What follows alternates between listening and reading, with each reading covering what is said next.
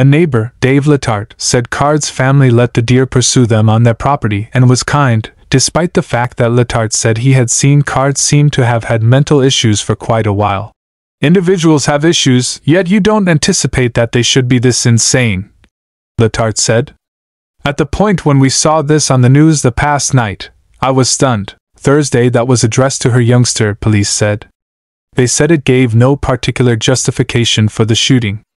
Specialists likewise recuperated Card's cell phone at the home, convoluting an examination considering the way that specialists regularly use phones to follow suspects, specialists said. Specialists say Card, 40, who has a weapon primed and ready, started shooting Wednesday with what resembled a rifle at a bar and bowling alley in Lewiston, Maine's second biggest city, around 15 miles, 24 kilometers, from Bowdoin.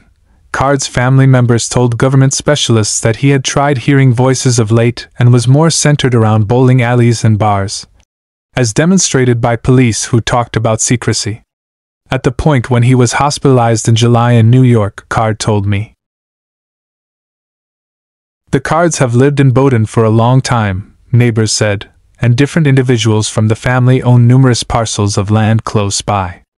The family guaranteed the close-by sawmill and not very far in the past gave land for a close-by chapel.